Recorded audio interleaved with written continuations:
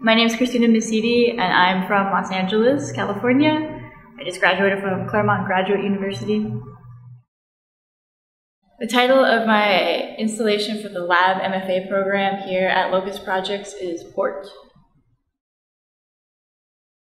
It just seemed interesting to sort of put the security envelopes in that context of people and things circulating, because that's what envelopes and mail does. The security envelope is a material that interests me because it's something that's ubiquitous in our social infrastructure.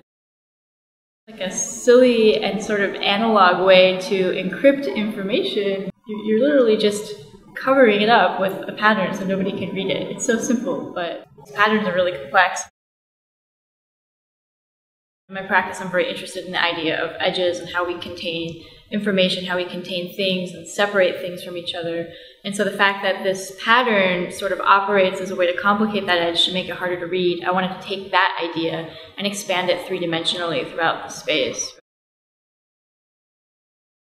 The progression of my ideas with the envelopes was I was starting making these large surfaces, but then on the sculptures, it was like an opportunity to take something that we know in our bodies as being like two-dimensional, just like a surface, and three-dimensionalizing it.